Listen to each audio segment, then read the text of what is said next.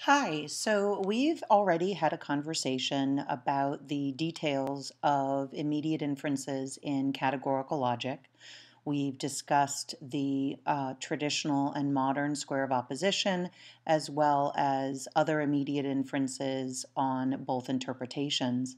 But I want to take some time now to hone in on these inferences exclusively. In other words, our initial discussion was, or involved rather, the basics, the mechanics of the categorical proposition. And then we began to deploy those mechanics in talking about the logical structure of the propositions and what sorts of inferences you can make. But here, the assumption is that, for example, you already know what an O claim is or what an O proposition is, so that we don't have to go through that material again. We can focus on how we understand the valid and undetermined inferences in both the traditional and modern interpretations.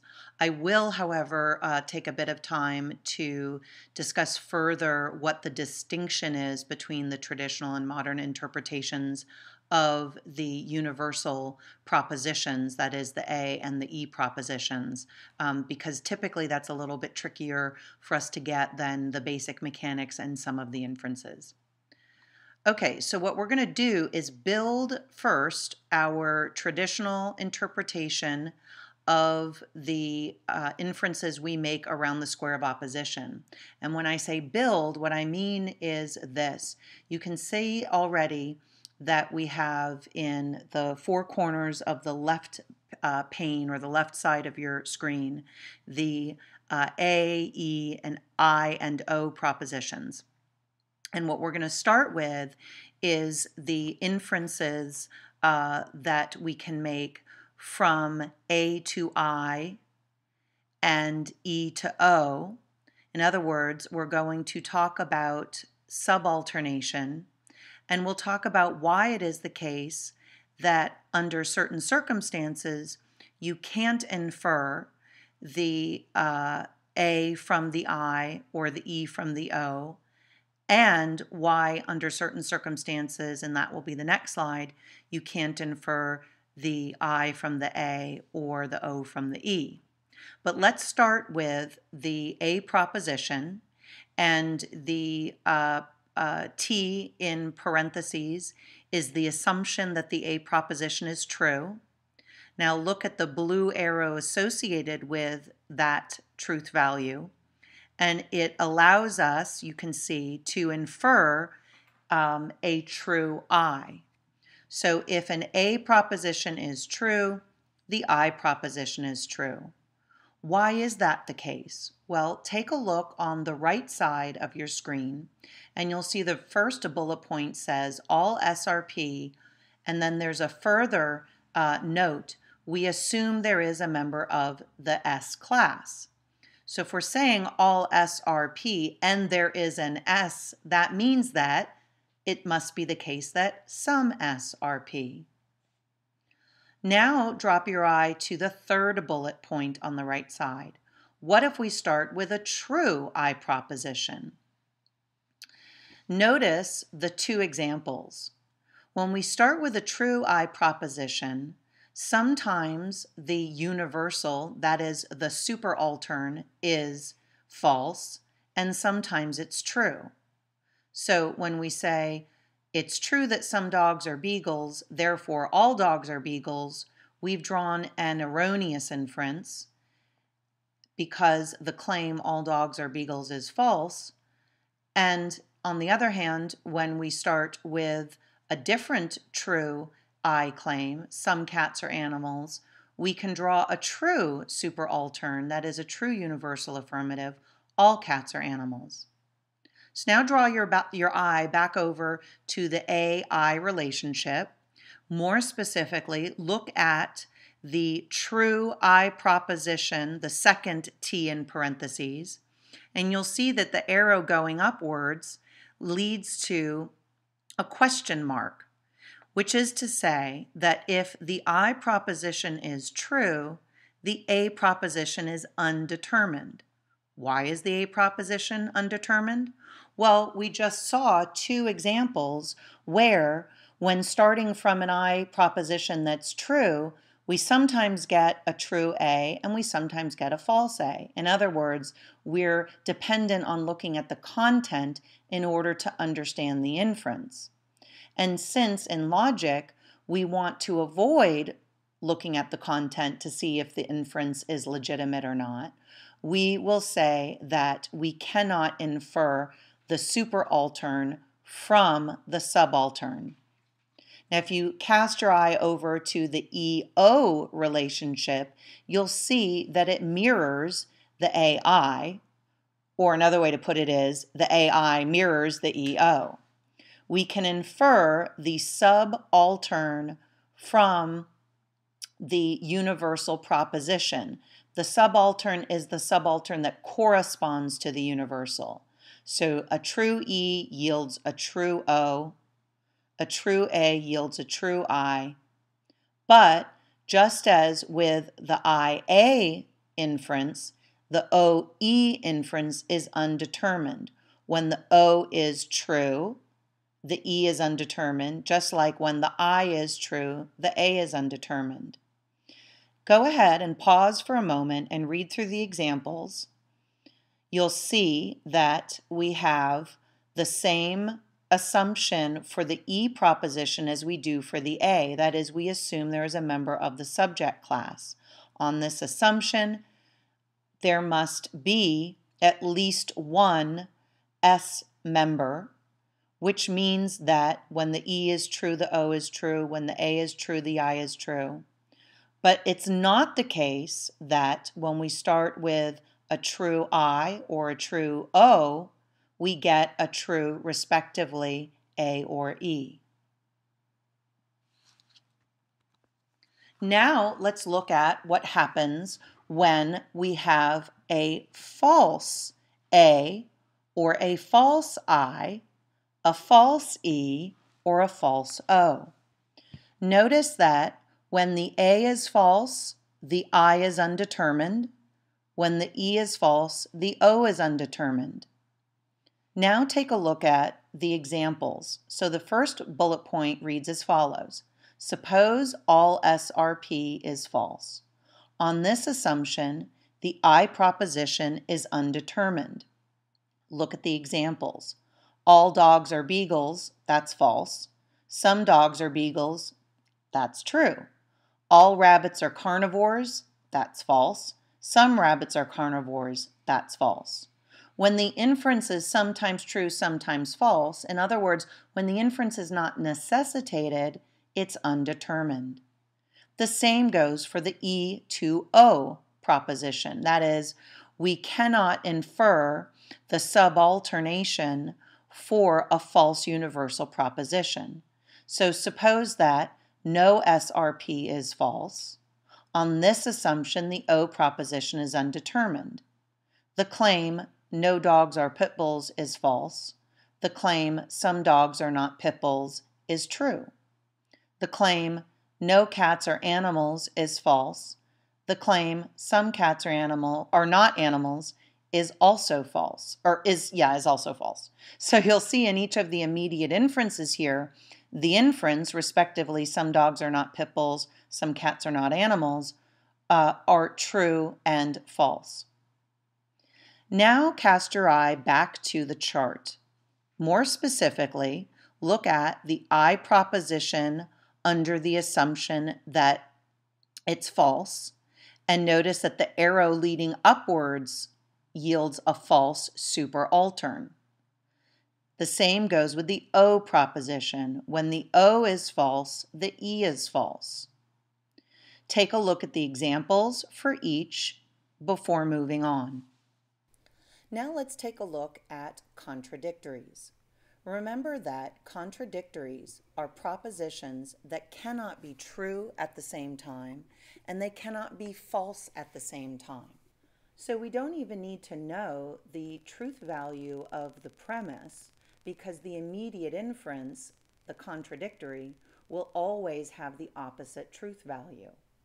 So we talked about contradictories in the following way. We said that any statement and its negation cannot be true at the same time. If I utter the sentence, I own an iPhone, and I also utter the sentence, I do not own an iPhone, we would say that I am being self-contradictory, or I am asserting self-contradictory statements if I try and claim that it's true that I own and I do not own an iPhone. You would basically say to me, look, Mia, pick one or the other, it can't be both. So, if an A claim is true, the O must be false, and vice versa. And if an E claim is true, the I must be false, and vice versa. Before moving on, go ahead and pause the video so that you can take a look at the examples. Now, I do want to point out, before we move on, that the examples that I give you are meant to pump your intuitions about the correctness or illegitimacy of certain inferences. But what we want to bear in mind, and what will be helpful to us as we move forward to understanding this notion, is that the logical structure, not the content, is what makes an inference legitimate or illegitimate. So when I say when we move on, I'm thinking of the Venn diagrams that will offer us a visual representation of the logical structure of each of these proposition types. Now let's move on to contraries. Universals are contraries. Take a look at the top blue bar. It's a bar rather than arrows because contraries do not have a reciprocal relationship with each other. Here's what I mean. Contraries can't both be true, but they can both be false. So in order for us to draw an inference from a universal to its contrary, we need to know that that universal is true. So take a look at the A proposition and the second arrow that goes from A to E, the second line, which is an arrow that goes from A to E. So the first arrow goes from A to E, and that is an arrow that tells us if the A proposition is true, the E must be false. Now look at the third line, or the second arrow. If the E proposition is true, the A must be false. If, like I said before, the E proposition or the A proposition is false, in other words, we start with a false universal, the contrary may be true, may be false, we just don't know. That's another way of saying what I had mentioned before when I said both universals can be false at the same time. That means then that when we start with a false universal, our inference is undetermined. Go ahead and take a look at each of the examples before we move on. The correlate to contraries is this pair of inferences known as subcontraries. So take your eyes down to your particular claims, I and O. You'll notice that on the very bottom, you have a bar that, like the bar in the A and E proposition references, is blank. In other words, there's no directional arrow. And that tells you that I and O and I inferences, that is subcontraries, do not bear a reciprocal relationship to each other, just as contraries don't bear a reciprocal relationship to each other.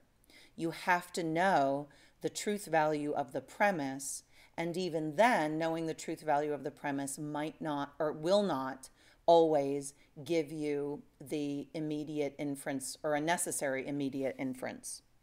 So, subcontraries can't both be false, but both can be true.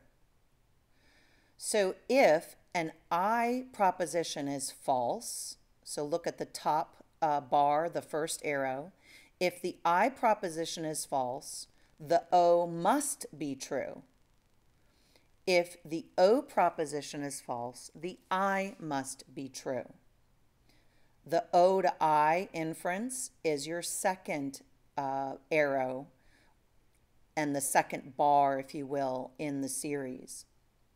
So let's take a look at a couple of examples. We know that some iPhones are Androids is false. The subcontrary, some iPhones are not Androids, is true. Some guitars are not stringed instruments is false. Some guitars are stringed instruments is true. So you must know first that your particular proposition is false in order to draw the necessary inference that its subcontrary is true. On the other hand, it may be the case that your two particular claims, your subcontraries, are both true at the same time. So because if you start with a true particular, you may end up with a true or a false subcontrary, the inference from a true particular to its subcontrary is undetermined. Take a look at the examples. You'll notice that when you start with a true I, you sometimes get a true O, you sometimes get a false O. The same with starting with a true O. You sometimes get a true I, you sometimes get a false I. Because the inference is undetermined, we don't allow that inference as a necessary inference. What we've been looking at is the square of opposition from the traditional standpoint. And remember what that means. That means that we assume a member of the subject class in our two universal claims exists. So what we're going to want to do is distinguish between what's known as existential import, which is what reflects the traditional interpretation of the universal claim, from not assuming existential import, which is what reflects the modern interpretation of the universal claim. And when we understand the traditional Venn diagram, we understand in a new way or another way or a way that illuminates for us the inferences we are and are not allowed to make on the square of opposition. We'll also see why on the modern interpretation of the square of opposition, there is just one set of inferences allowed, contradictories, A and O, and E and I. Okay, so let me show you what you're looking at. If you take a look at the two circles, remember that we said when we're diagramming our propositions, rather than nesting circles or coming up with a different type of diagram for each proposition type, if we have two overlapping circles or two circles with an area of overlap, then that becomes our template for any of the four proposition types. These are called Venn diagrams. Now, the shading that you see, or in this specific case, the red lines, is going to represent emptiness. It's another way of saying that whatever S's there may be, they're all dumped into that area of overlap between the S and the P class. So on the traditional interpretation, when we say all S are P, we're saying that there's not even one S that is in the area of S outside of P. And by the way, the red circle, the red X that's circled tells us that in fact we assume there is an S. So think about it this way. When we say all dogs are animals, we assume there exists at least one member of the dog class. But now drop your eye down to the modern interpretation. The modern interpretation suspends judgment about existential import. And this helps us an awful lot when we think about propositions where we are pretty confident that the subject class is empty. All leprechauns are gold hoarders. All werewolves are frightening creatures. All vampires are blood-sucking undead. Those subject classes, leprechauns, werewolves, and vampires, don't have any members. So the modern interpretation says, look, whether we are talking about dogs, cats, tables, chairs, vampires, werewolves, leprechauns, fairies, whatever, we're not going to assume a member of the subject class. That is going to just complicate our inferences. In other words, the modern interpretation says that by not assuming existential import, we free ourselves completely from ever needing to know about the truth value of the proposition in question.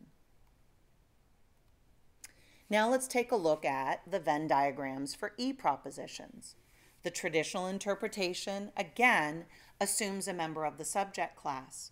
And just as an aside, technically both the S and the P class assume membership. And we'll talk more about that in a little bit. But you can see that in both the traditional and the modern interpretation, the area of overlap is shaded. What that means is that the area of overlap between S and P is empty. There's nothing there. There can't be anything there. The traditional interpretation says no SRP, and by the way, we're assuming a member of the S class. The modern interpretation says no SRP, and we don't assume a member of the S class exists. Now, the Venn diagrams for I and O propositions are the same in both the modern and traditional interpretations because the modern and traditional interpretations are of the universal propositions alone. The interpretations do not impact at all the particular or existential claims, some S are P, some S are not P. Your I proposition has an X in the area of overlap, which denotes that there is an S and it's also a P. That's why it's in the area of overlap. The X outside the S class in the O proposition says there is an S and it is outside the P class. Another way you might consider this when you're thinking about the concept of distribution is that the P class rejects or precludes any S from participating in it or from being a part of it. So there is at least one S that is completely outside of P. Now let's look at the traditional square of opposition and our Venns. First, look at your two left side propositions. You've got your universal affirmative in the upper left corner and your particular affirmative in the bottom left corner. Notice that the A proposition includes the includes the I proposition. All SRP assumes a member of the S class. Hence, if all SRP is true, some SRP is also true. Notice that the same is the case with the E and the O propositions. Those are in your respectively upper right and lower right columns. Remember, A is in the upper left, I is in the lower left, E is in the upper right, O is in the lower right. No SRP includes a member of the subject class, which makes some S are not P true. Now let's take a look at your contradictories, because I think that the Venn diagrams are really going to help you understand how it is that contradictories look, or what it is, what the logical structure of the propositions are, such that if an A is true, the O must be false. So notice that in an A proposition, the S area outside of P is empty. Emptiness means there's nothing there. So if there's nothing there, you couldn't possibly have an X in the S area. Now take a look at the universal negative, the E claim. The E claim asserts that the area of overlap between S and P is empty. And if that's the case, there can't be an X in the area of overlap. Notice also that now look at the O claim again, if the O claim is true, if there is one member of the S class that's outside of P, that means there's a member of the S class in the area that is outside of the P class. If that's true, then the A claim diagonally to your left, upper left, can't be true. And the same also with your I and your E. So the diagrams help us understand how it is that contradictories work.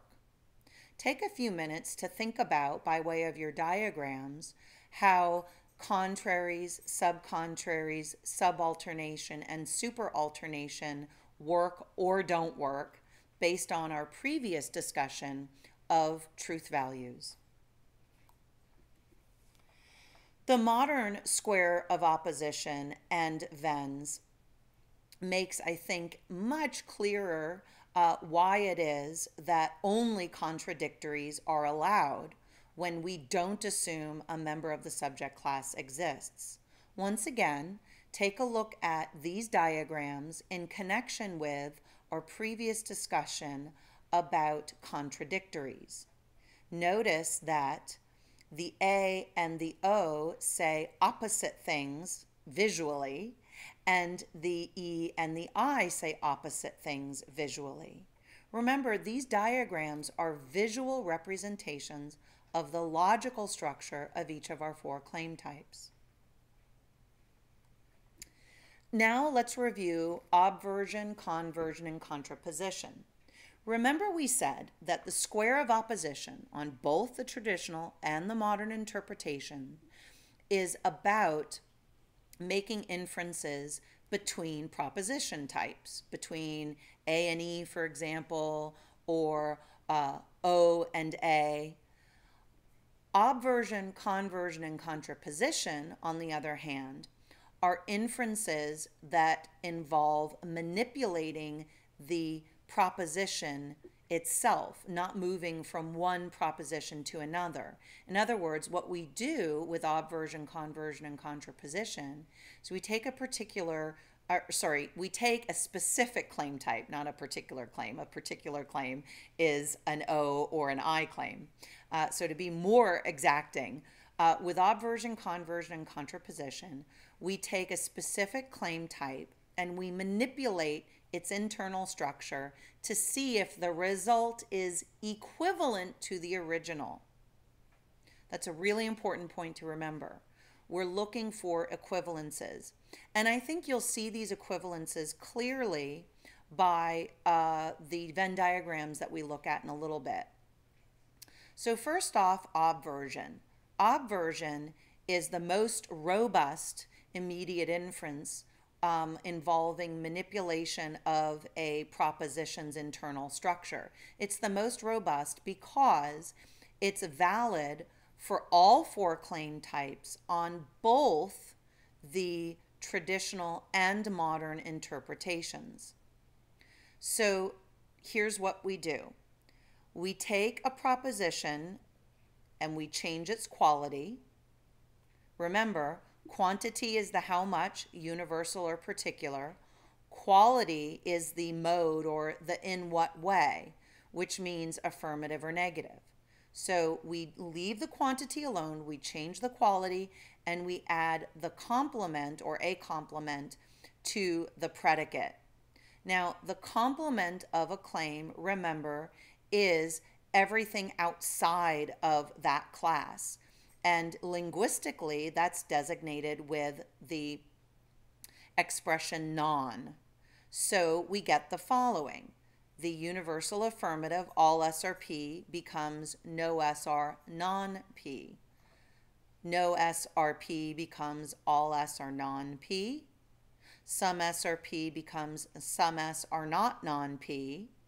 And some S are not P becomes some S are non-P. What you might consider doing is taking sentences that make sense to you So, for example, all dogs are animals, right? And obverting each sentence so that you can have a more tangible understanding of how the logical structure of the obverted claim is equivalent to the original. Conversion is valid for E and I propositions on both interpretations. So it's got a restricted scope. In addition, conversion is valid by limitation for A propositions, but only on the traditional interpretation. In addition, conversion is never valid for O propositions. I think that you will more clearly recognize how conversion is or is not legitimate or is legitimate in a restricted way when you look at the converted claims, but also when you look at the Venn diagrams. So first off, conversion involves swapping or switching or changing the subject and predicate position. You'll see that for conversion by limitation, which works only on the A proposition, we first subalternate. In other words, we first move to the subaltern, which is an I claim, and then we convert the I claim. So let's look at our converted propositions. First, the A proposition becomes all P or S. If you think of a couple of examples that are tangible, you should recognize why this proposition, why this inference is not legitimate. If I say all dogs are animals, and then I infer from that that all animals are dogs, we come up with a false proposition. On the other hand, if we say first that all dogs are animals, therefore some dogs are animals, therefore some animals are dogs, we're in good shape. That's conversion by limitation. Now let's look at the E proposition and its conversion. So no S or P becomes no P or S. If it's true that no rabbits are donkeys, it's also true that no donkeys are rabbits. Some S or P becomes some P or S. If it's true that some animals are dogs, it's also true that some dogs are animals. The O proposition, though, is never going to yield a valid conversion. Some S are not P is converted to some P are not S, but the inference is not valid. That's because some P are not S is not equivalent to some S are not P. If I say that some smartphones are not Androids, I am not saying the same things when I say some Androids are not smartphones. Lastly, let's look at contraposition. Contraposition does for A and O propositions what conversion does for E and I. Contraposition is valid for A and O propositions on both interpretations, valid by limitation for E propositions on the traditional interpretation only, just as, remember, conversion was valid on both interpretations for E and I, but valid by limitation on the traditional interpretation only for A. Similarly, contraposition is never valid for I propositions, and remember, conversion is never valid for O propositions. So we have mirror immediate inferences. There are two steps involved in contraposition for A and O propositions and for I propositions, and 3 steps for contraposition by limitation for E propositions. And actually, to be more exacting, I should say, there are 2 steps to contrapose A, E, I, and O propositions. And there are 3 steps to validly contrapose the E proposition. So what do? Well, we change the subject and predicate terms just like we do in conversion, but we have an additional step, which is to add the complement to each of the subject and predicate terms. So all S are P becomes all non-P are non-S. No S are P becomes no non-P are non-S. Some S are P becomes some non-P are non-S. And lastly, some S are not P becomes some non-P are not non-S. Now, if you're feeling a little bit dizzy because of all of the nons and the nos flying around, don't be surprised. It's normal. These are not super intuitive for us. I think, again, looking at tangible examples will help you. In addition, when we look at the Venn diagrams, I think you'll have a visual, I think having a visual representation of these logical structures will help you see their equivalences and why, when they're not equivalent, they're not equivalent. Before we move on, let's do what we did in conversion for the A proposition. Let's do that for the E proposition here in contraposition. When we say no S or P, if we drop down to some S are not P, and then we contrapose the claim, we've got a legitimate inference. We've got an equivalent inference, or an equivalent statement, an equivalent proposition. That's because, as we've seen already, contraposition for O propositions yields an equivalent proposition to the original. Remember, I noted that conversion and contraposition are mirror inferences. Conversion is valid on both interpretations for E and I. Contraposition is valid on both interpretations for A and O. Conversion is never valid for O propositions. Contraposition is never valid for I propositions. Conversion is valid by limitation on the traditional interpretation only for A propositions. Contraposition is valid by limitation only on the traditional interpretation for E propositions. Oh boy, that's a lot to think about. Let's look at this literally by way of Venn diagrams. So obversion, as you can see, is valid for all 4 claim types. Why is it valid for all 4 claim types? Well, notice that the obverted claim is visually the same as the original. Pause for a moment and look at each diagram.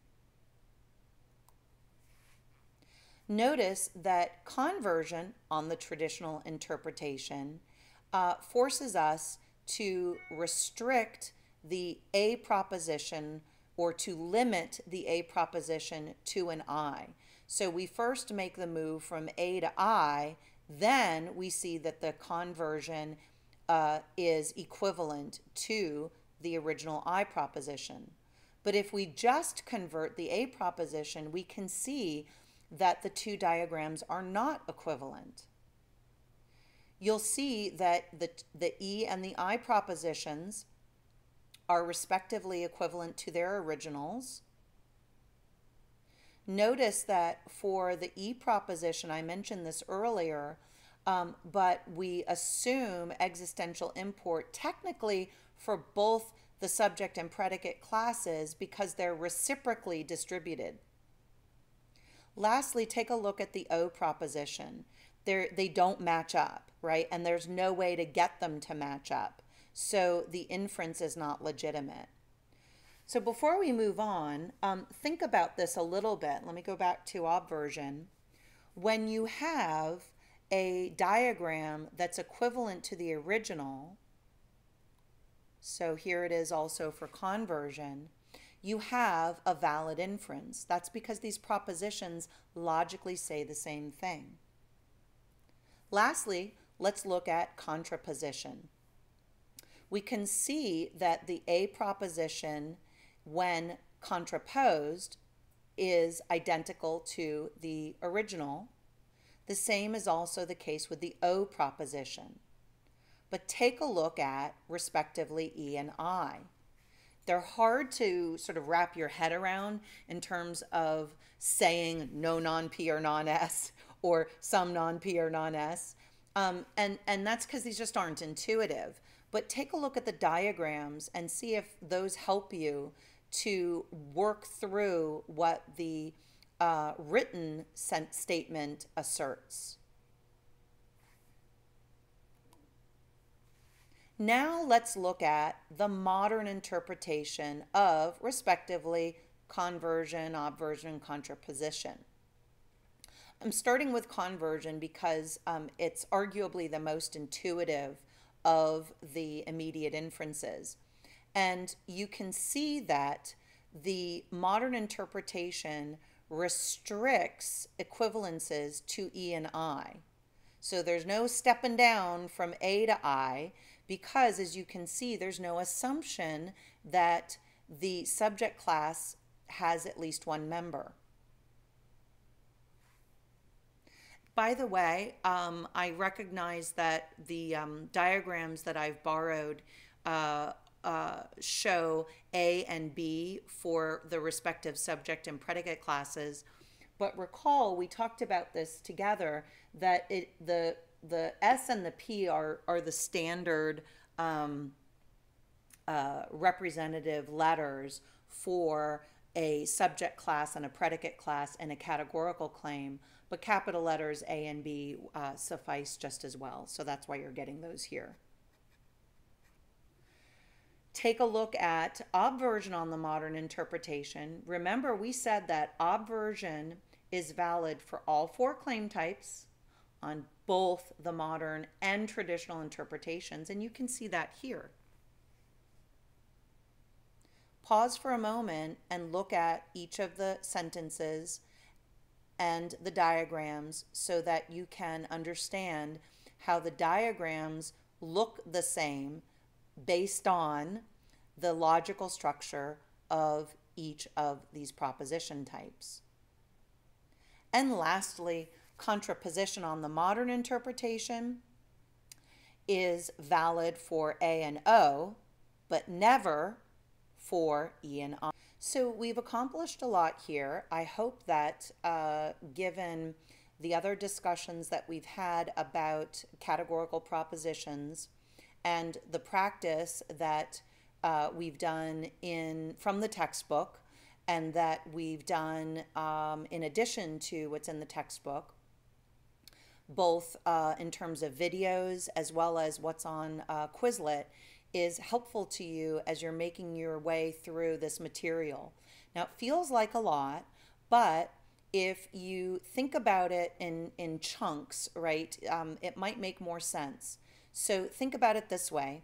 We can make immediate inferences between proposition types. We can also make immediate inferences by manipulating the internal structure of a given proposition type. In addition, we can interpret the universal from the standpoint of assuming that a member of the subject class exists and not assuming that a member of the subject class exists. When we assume a member of the subject class exists, we call that, we say that the proposition assumes existential import. Now, when we're dealing with existential import propositions, we can make certain inferences in an unrestricted way, but then there are other inferences that are restricted. Not assuming existential import, which is what we do in the modern square of opposition, eliminates those restricted inferences. We just don't deal with those. The modern interpretation effectively wants us to make all and only unrestricted inferences. What do I mean by restricted inferences? Well, I mean those inferences that force us to know something about the truth value of our premise in order to draw an immediate inference. I hope this has been helpful. As usual, let me know if you have any questions.